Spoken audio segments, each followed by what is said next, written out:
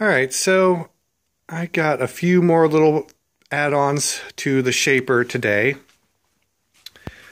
One of the things is I changed out the motor drive pulley to something a little bit smaller so I could slow things down a little bit more. Put the, I don't know, oil tray, whatever you want to call it, on the rear of it back on.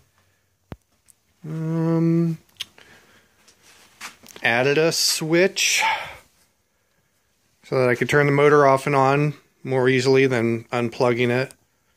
Let's see. Oh yes, there's a nut that's been screwing with me as far as trying to change the belt speeds.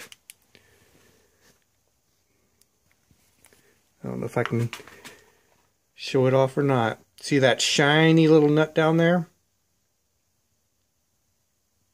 Anyways, it had some really fat nut on it, and I couldn't change the belt speeds. It's this bolt right here.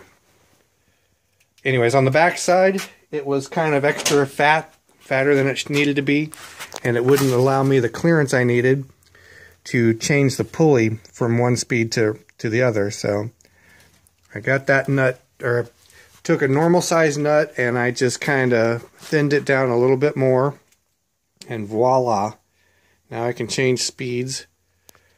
Thinking there was something else, but I can't remember right off the bat. At any rate, it's a little bit slower now. Makes me happy, and I can change speeds.